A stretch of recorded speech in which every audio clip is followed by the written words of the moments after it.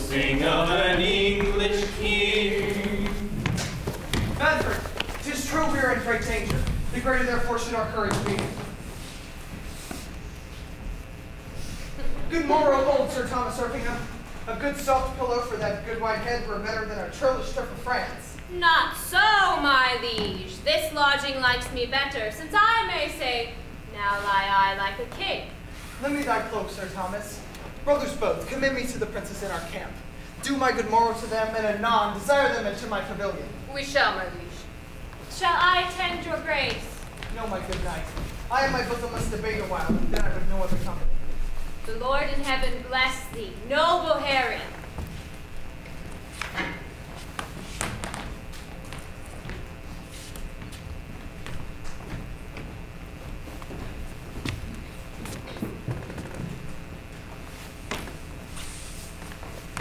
Qui va?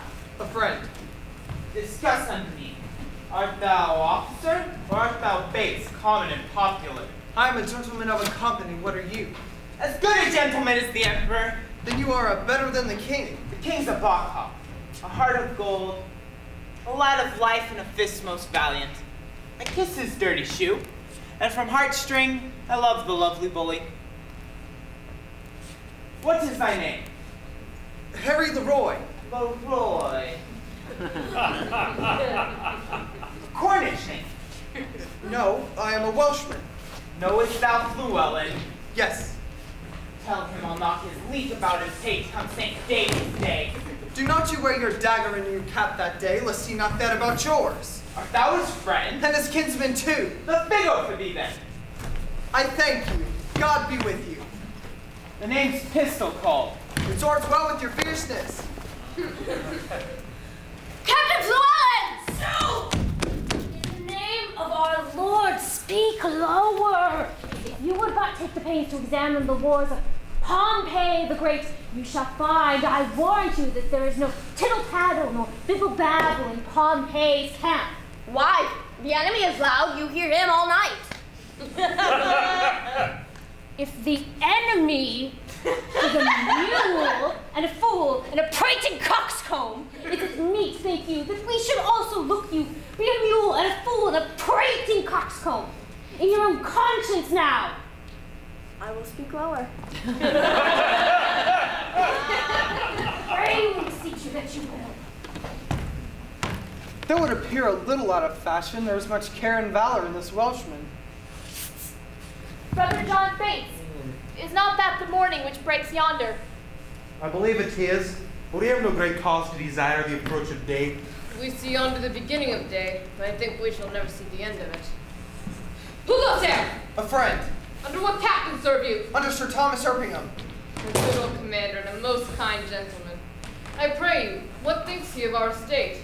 Even his men wrecked upon a sand that looked to be washed off the next tide.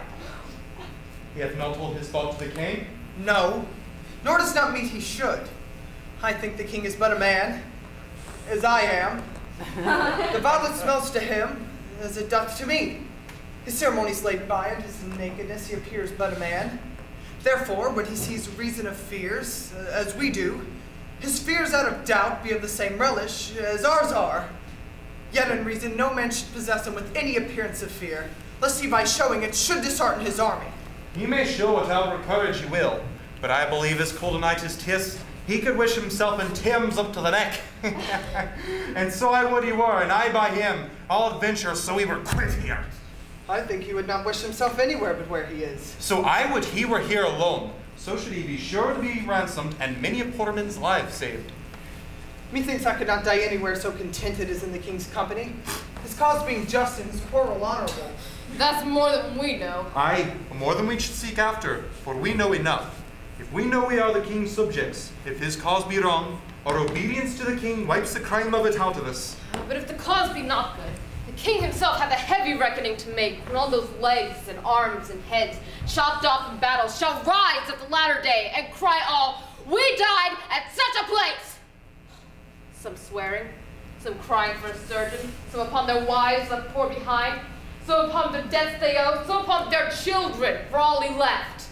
I'm feared there are few die well that die in battle, For how can they charitably dispose of anything when blood is in their argument?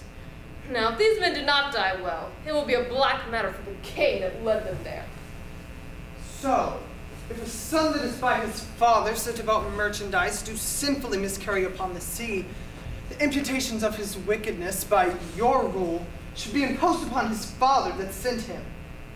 But this is not so. The king is not bound to answer the particular endings of his soldiers, for they purpose not their death when they purpose their services. Besides, there's no king, be his cause never so spotless, can try it out with all unspotted soldiers. Every subject's duty is the king's, but every subject's soul is his own. 'Tis certain, every man that dies ill, the ill upon his own head. The king is not to answer for it. But I do not desire he should answer for me, yet I determine to fight lustily for him. I myself heard the king say he would not be ransomed. Aye, he said so to make us fight cheerfully. But when our throats are cut, he may be ransomed and we ne'er the wiser. If ever I live to see it, I will never trust his word after. You pay him then. You'll never trust his word after. Your reproof is something too round. I should be angry with you if the time were convenient. Let it be a quarrel between us if you live. I embrace it. How shall I know thee again? Give me any gauge of thine, and I will wear it in my bonnet. Then if ever thou darest acknowledge it, I will make it my quarrel. Here's my glove. Give me another of thine. There. This will I also wear in my cap. If thou ever comes to me and say, after tomorrow, this is my glove, by this hand I will take thee a box of the ear. If ever I live to see it, I will challenge it. Be friends, you English fools, be friends. We have French quarrels enough.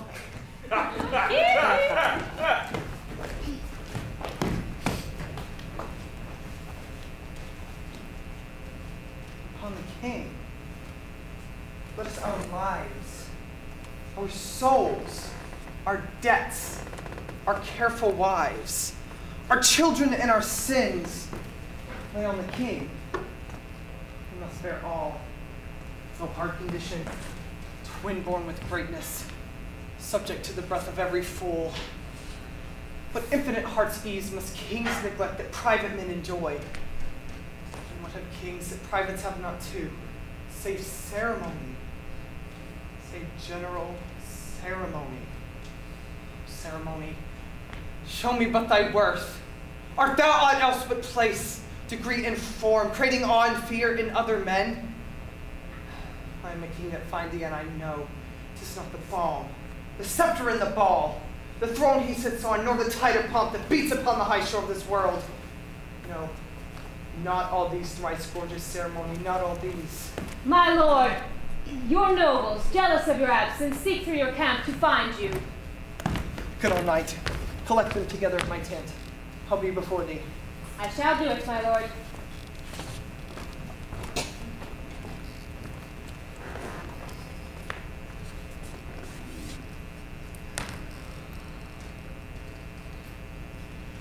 O God of battles, steel my soldiers' hearts.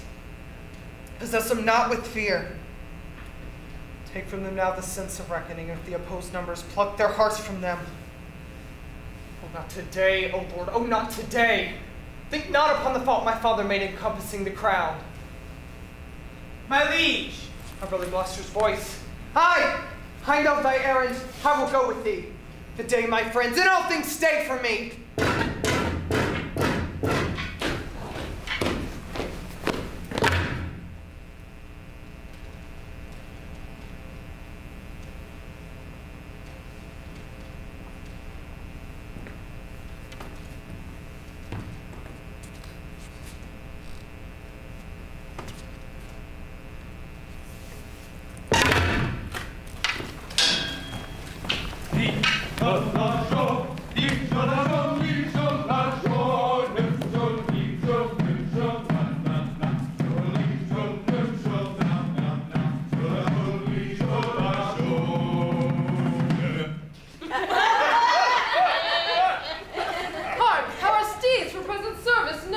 Mount them and make incision in their hides, that their hot blood may spin in English eyes. To horse, you gallant princes, straight to horse.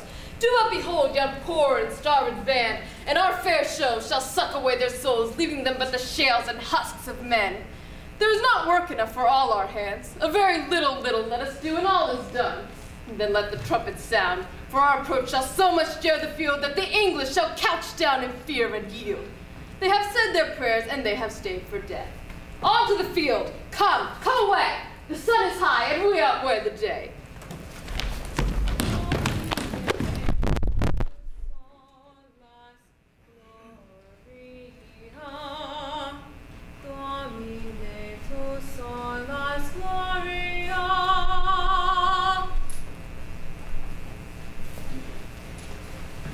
Where's the king? The king himself hath rode to do their battle. The fighting men, they have full 300,000. There's 5 to 1. Besides, they all are fresh. God's own strike with us. 'Tis a fearful odds.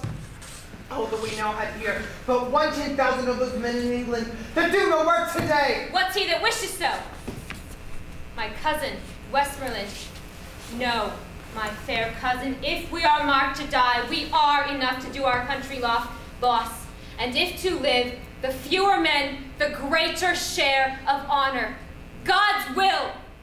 I pray thee, wish not one man more. Rather, proclaim it, Westmoreland, through my host, that he which hath no stomach to this fight, let him depart. His passport shall be made, and crowns for convoy put in his purse. We would not die in that man's company that fears his fellowship to die with us. This day is called the Feast of Crispian. He that outlives this day and comes safe home will stand a tiptoe when the day is named, and rouse him at the name of Crispian.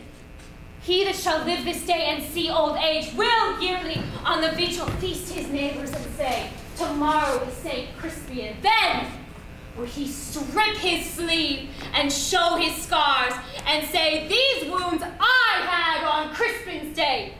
Old men forget, yet all should be forgot, but he will remember with advantages what feats he did that day. Then shall our names, familiar in his mouth as household words, Harry the King, Bedford and Exeter, Warwick and Talbot, Salisbury and Gloucester, be in their flowing cups freshly remembered. This story shall the good man teach his son, and Crispian shall ne'er go by from this day till the ending of the world. But we in it shall be remembered. We few, we happy few, we band of brothers. For he today that sheds his blood with me shall be my brother, be he ne'er so vile. This day shall gentle his condition. And gentlemen in England now abed shall think themselves accursed that they were not here, and hold their manhoods cheap, whilst any speaks that fought with us upon St. Crispin's day. My sovereign lord, show yourself with speed. Friends are bravely in their battle set, and will with all expedience charge on us. All things are ready, if our minds be so. Perish the man whose mind is backward now. Thou dost not wish more help from England, cuz. God's will. My liege, would you and I alone without more help could fight this royal battle.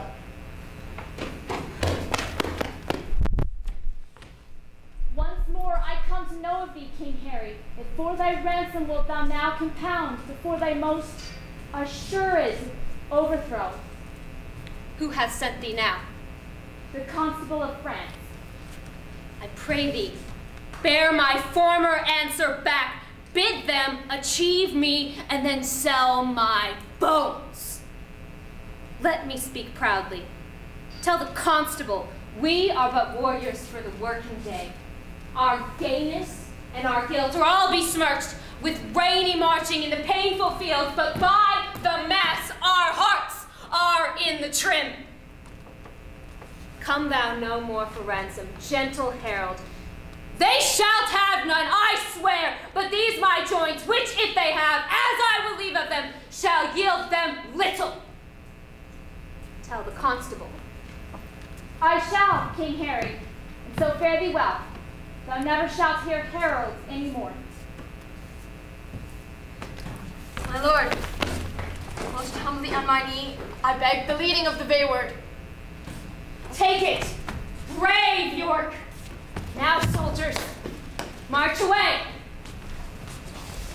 How thou pleasest, God. Dispose the day.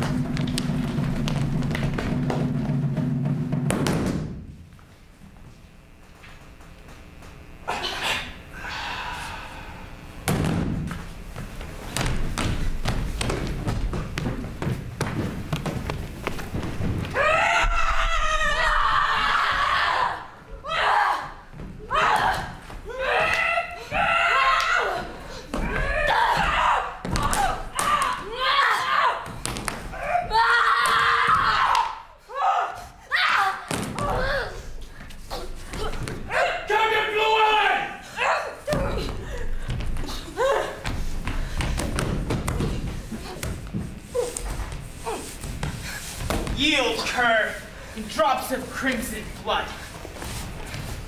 Come hither, boy. Ask me this slave in French, what is his name? Écoutez, comment ne vous plaît? Monsieur Lefebvre. He says his name is Master Fail. Bid him prepare, for I will cut his throat. Il me commande de vous dire que vous faites tout prêt, car ce soldat ici est disposé tout à cette heure de couper votre dos. Oi, coupez Georges par ma foi. Peasants, give me crowns, brave crowns. Or mangled shalt thou be by this my sword. Je vous supplie, par le nom de Dieu. Je suis jeton de vos maisons. Gardez-moi vif. Je vous donnerai 200 coups. What says he? He prays you to save his life. He is a gentleman of a good house, and for his ransom he will give you 200 crowns. Tell him my fury shall abate, and I the crowns will take.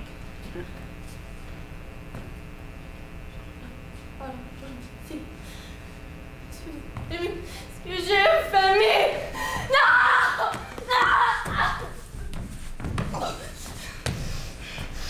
Je te crée comme ça!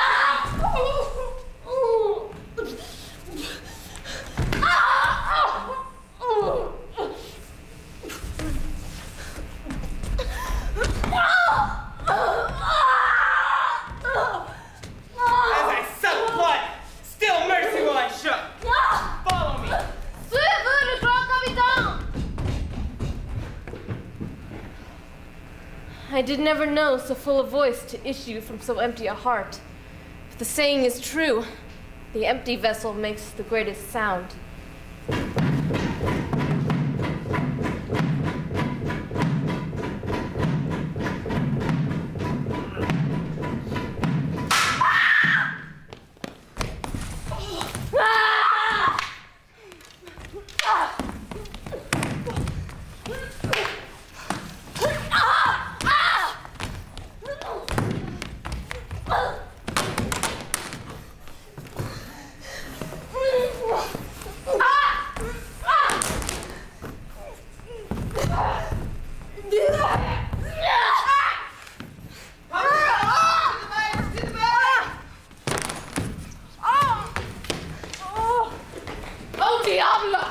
All is confounded.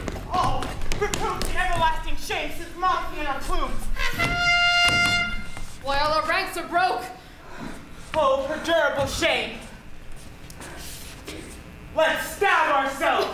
Shame, nothing but shame. Let's die in honor. And once more.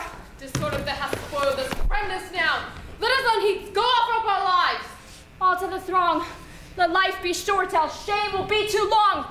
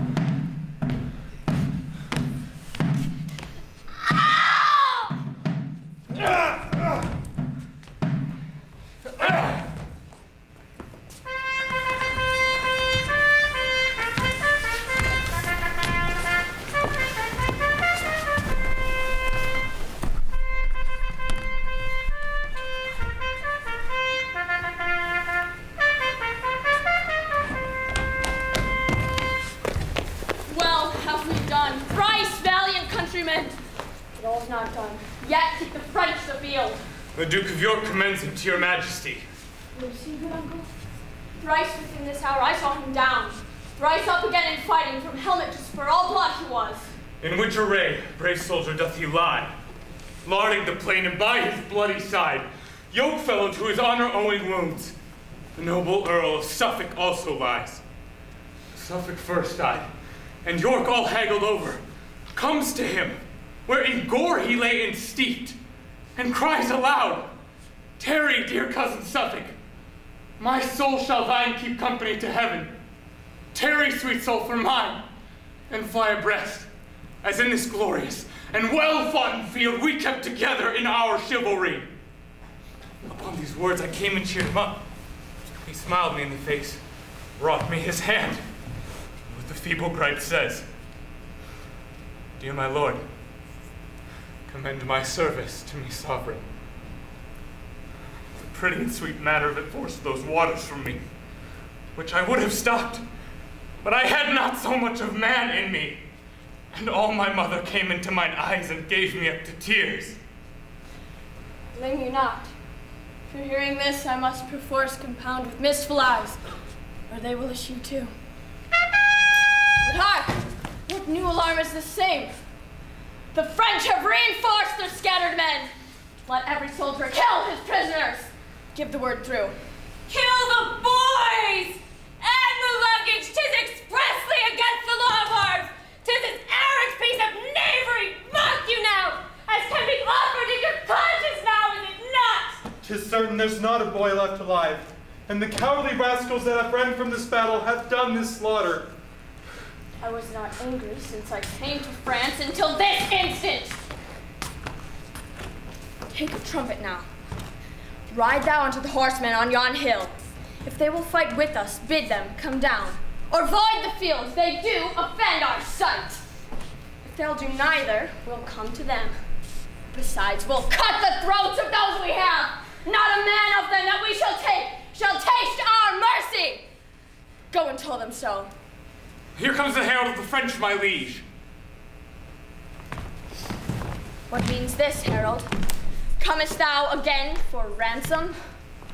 No, great king.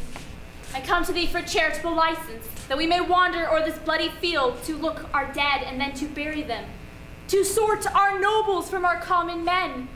For many of our princes lie drowned and soaked in mercenary blood. Give us leave, great king, to view this field in safety and dispose of their dead bodies.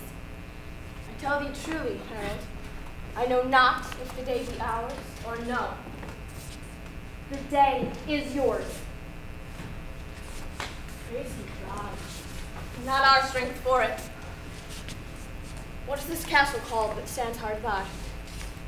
They call it Agincourt.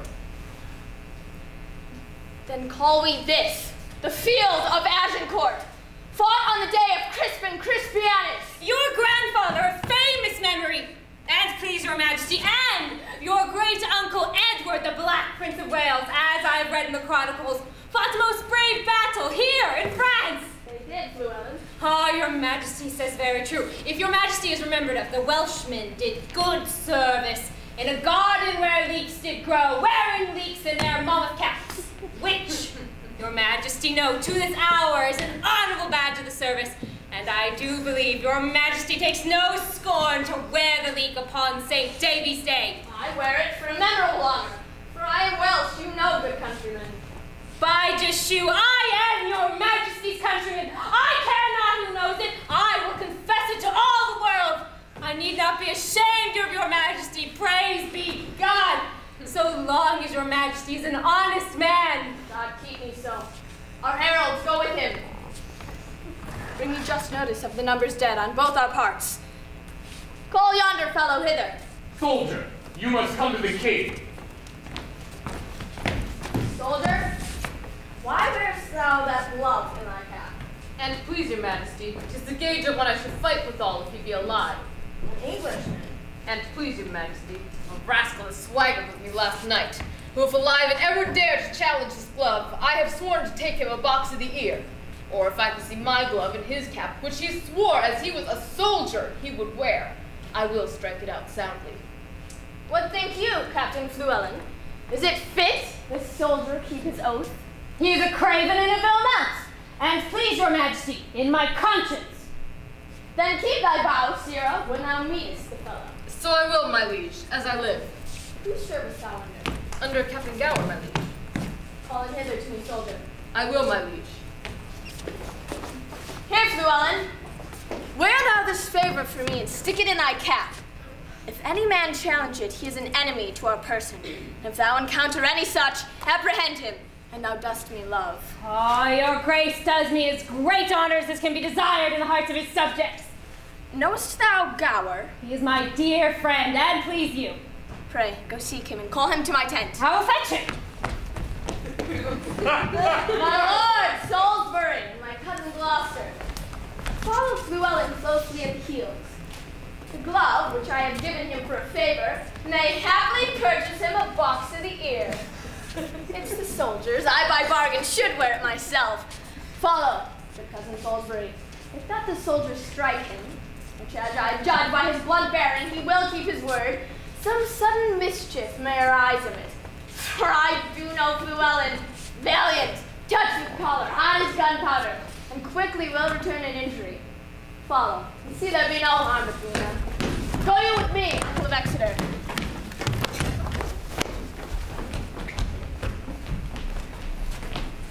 Sir, know you this glove? No, the glove. I know the glove is a glove. I know this, and thus I challenge it! Oh, blood! I'm a traitor! As any in the universal world, or in France, or in England! I am no traitor! Oh, that's a lie in thy throat! I charge you in his majesty's name, apprehend him! How now, what's the matter? How now, what's the matter? My liege, here is a villain and a traitor! Give me that glove, soldier. Look, here is the fellow of it. 'Twas I, indeed, thou promised to strike, and thou hast given me most bitter terms. And please your majesty, let his neck answer for it if there's any martial law in the world! How canst thou make me satisfaction? All offenses, my lord, come from the heart. Never any came from mine that would offend your majesty. It was ourselves thou didst abuse. Your majesty came not like yourself. And what you suffered under that shape, I beseech you take it for your own fault, not for mine. For had you been what I took you for, I made no offense. Therefore, I beseech your highness, pardon me. Here, Uncle Exeter. Fill this glove with crowns and give it to the fellow. Wear it, fellow. Keep it for an honor in thy cap till I do challenge it. Give him the crowns. And Captain, you must needs be friends with him. By this day and this light, the fellow has metal enough in his belly. Hold. There's 12 pence for you. And I pray you to serve God and keep you out of brawls and bravels and quarrels and dissensions. And I warn you, it is the better for you. Now, herald of the dead number. Here is the number of the slaughtered French.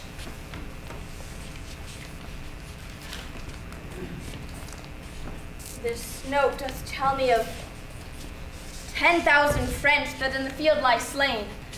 Of princes in this number and nobles bearing banners there lies dead 126. Added to these of knights, esquires, and gallant gentlemen, 8,400. 500 of which were but yesterday dubbed knights. Here was a royal fellowship of death. Where's the number of our English dead?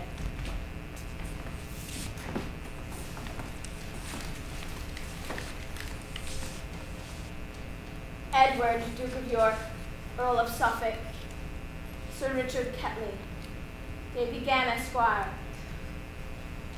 none else of name, and of all other men but 25. 'Tis wonderful.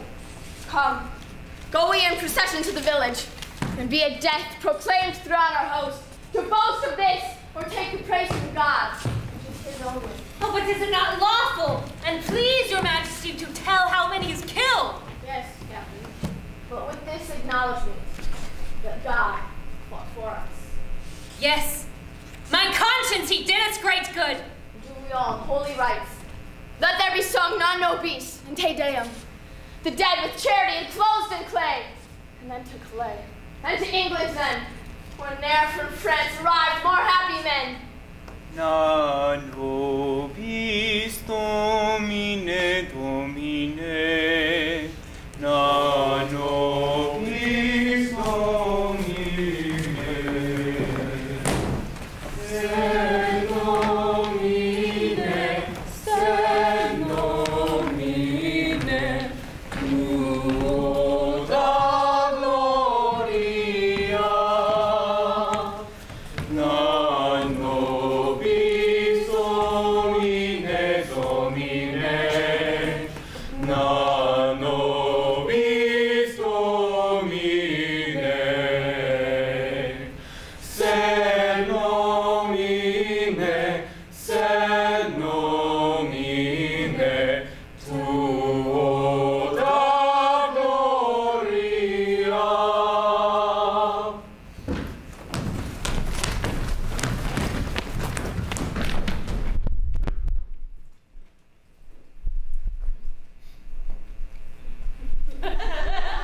But why wear you your leek today? St. Davy's Day is past. I'll tell you, my friend, Captain Gower. The rascally, scald, beggarly, bragging, lousy knave pistol, which you and yourself and all the world know to be of no merits. He has come to me and brings me bread and salt yesterday, look you, and bid me eat my leek. It was in place where I could not breed no contention with him, but I will be so bold as to wear it in my cap till I do see him once again. Then will I tell him a little piece of my design. Oh, well, here he comes now, swelling like a turkey cock. God bless you, ancient pistol, you scurvy, lousy knave. God bless you. Ha! Art thou bedlam? Hence, and qualmer should the smell of leek. I beseech you heartily to eat, look you, this leek. Not for Cadwallader and all of his goats. There is one goat for you. Will you be so good, scald knave, as eat it? Base Trojan, thou shalt die! Thou says very true. When God's will is, I will desire you to live in the meantime and eat your victuals cows. There is sauce for it. If you can mock a leek, you can eat a leek. Enough, Captain, you've astonished him. Oh, eat, I pray you. Will you have some more sauce to your leek? Quiet thy cudgel! Thou dost see I eat. God be with you, and keep you, and heal your pate. All hell shall stir for this! Go! Go! You are a cowardly, counterfeit knave! Will you mock at an ancient tradition begun upon honorable respect and worn as a memorable trophy since the valor? I have seen you pleading and bawling at this gentleman twice or thrice. You thought, because he could not speak English in the native garb, he could not therefore handle an English cudgel. You find it otherwise. Very well.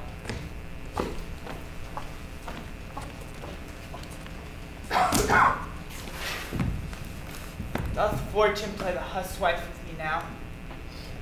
News have I that my Nell is dead, and my rendezvous is quite cut short.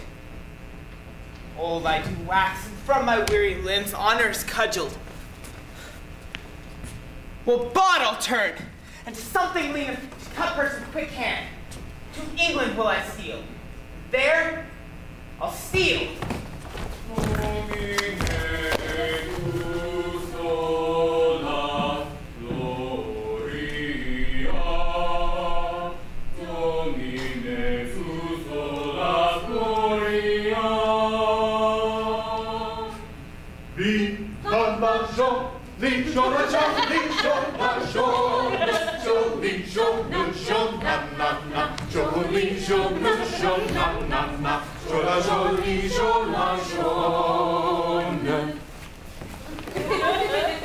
Peace to this meeting wherefore we are met, unto our brother France, and to our sister, health and fair time of day. Joy and good wishes to our most fair and princely cousin Catherine, and as a branch and member of this royalty, by whom this great assembly is contrived, we do salute you, Duke of Burgundy. Right joyous are we to behold your face, most worthy brother England, fairly met. So are you, Prince English, every one. So happy be the issue, brother England, of this good day and of this gracious meeting, as we are now glad to behold your eyes. Your eyes, which hitherto have borne in them against the French the fatal balls of murdering basilisks. The venom of such looks we fairly hope have lost their quality, and that this day shall change all griefs and quarrels into love. To cry amen to that, thus we appear. My duty to you both on equal love, great kings of France and England. Since then, my office hath so far prevailed, that face to face and royal eye to eye you have congregated. Let it not disgrace me if I demand, before this royal view, why that the naked, poor, and mangled peace should not in this best garden of the world, our fertile France, put up her lovely visage. Alas, she hath from France too long been chased, and all her husbandry doth lie on heaps, corrupting in its own fertility. Even as our vineyards, fallows, meads, and hedges, defective in their natures, grow to wildness, even so our houses and ourselves and children have lost, or do not learn for want of time the sciences that should become our country, but grow like savages. Like soldiers will, that nothing do but meditate on blood, to swearing and stern looks, diffused attire, and everything that seems unnatural. And my speech entreats that I may know the let, why gentle peace should not expel these inconveniences, and bless us with her former qualities. If, Duke of Burgundy, you would the peace, whose want gives growth to the imperfections which you have cited, you must buy that peace with full accord to all our just demands. I have but with a cursory eye, for a glance the articles pleaseth your grace, to appoint some of your council presently to sit with us once more. You will suddenly pass our accept and peremptory answer. Brother, we shall. Will you, fair sister, go with the princes or stay here with us? Our gracious brother, I will go with them. Happily woman's voice may do some good when articles too nicely urged we stood on. Oh, yet leave our cousin Catherine here with us. She is our capital demand, comprised within the 4 ranks of our articles. She hath good leave.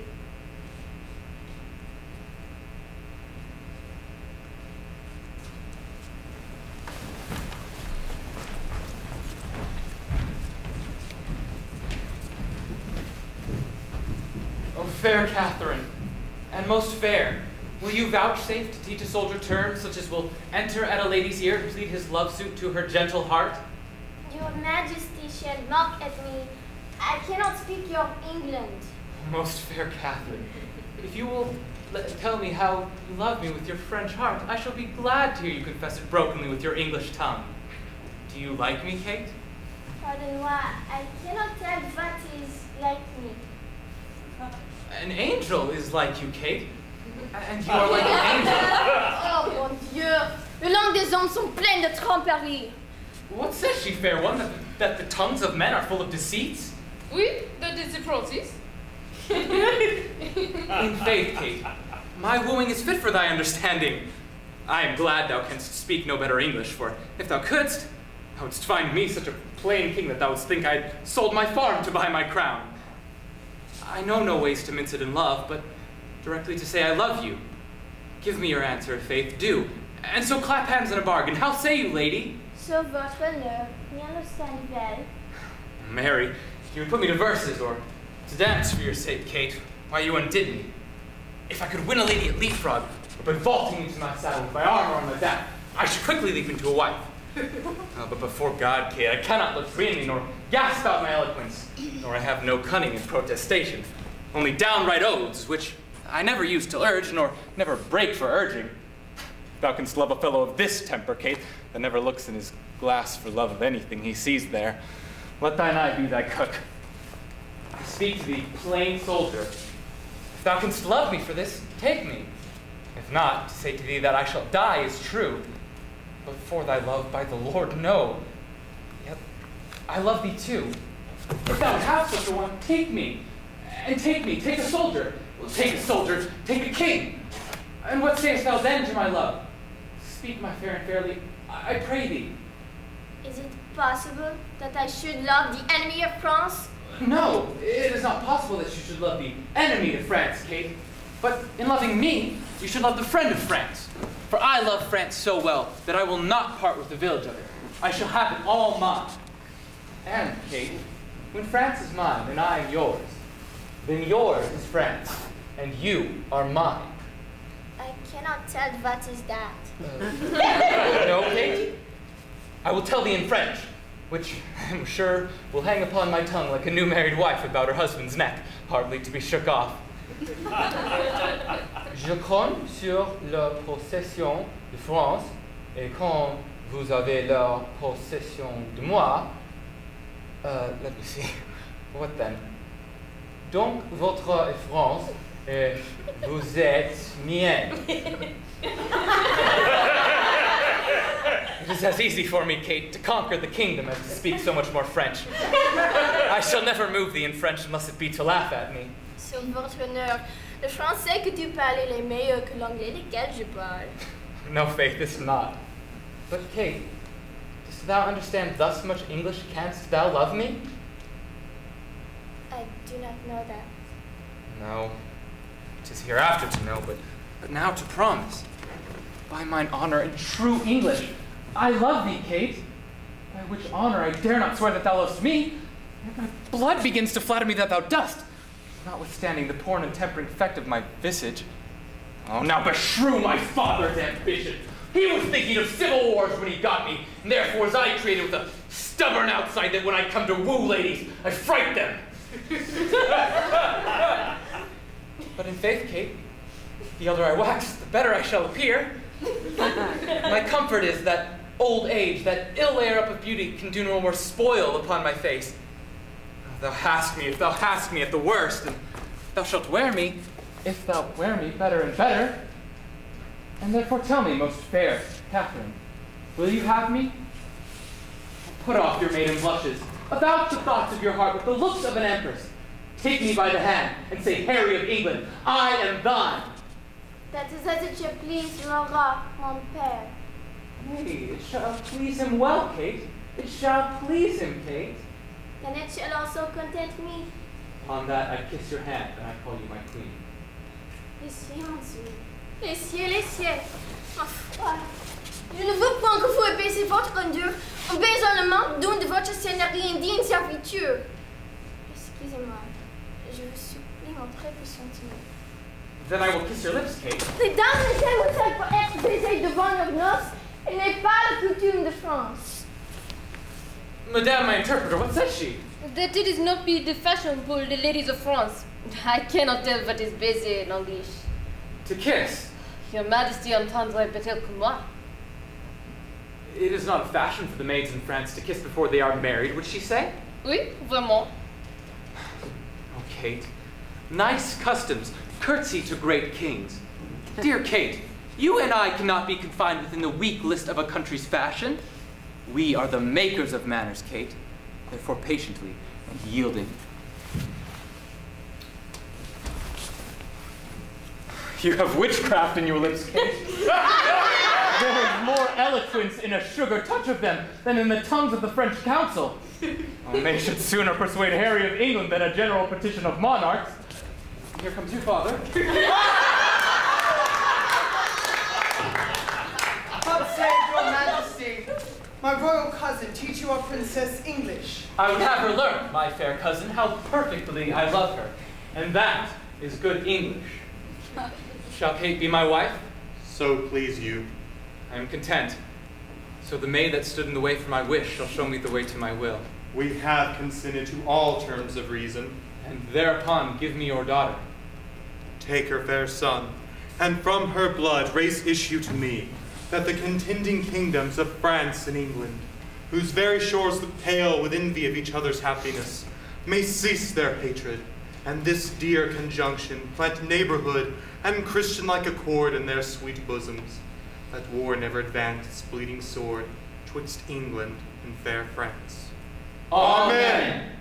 Now welcome, Kate, and bear me witness all, that here I kiss her as my sovereign queen. God, the best maker of all marriages, combine your hearts in one, your realms in one. As man and wife being two are one in love, so be there twixt your kingdom such a spousal that never make ill office or fell jealousy, which troubles off the bed of blessed marriage.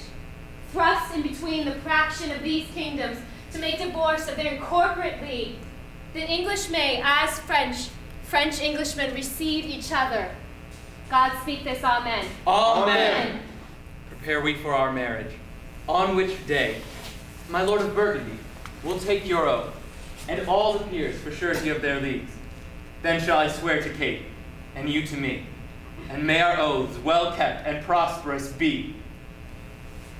Thus far with rough and all unable pen, our bending author hath pursued the story. In little room confining mighty men, Mangling by starts the full course of their glory. Small time, but in this small most greatly lived, this star of England. Fortune made his sword, by which the world's best garden be achieved, and of it left his son, imperial lord. Henry VI, in infant bands, crowned king of France and England, did this king succeed. the state of which so many had managing that they lost France and made his England bleed. Which oft our stage hath shown, and for their sake, in your fair minds let this acceptance take.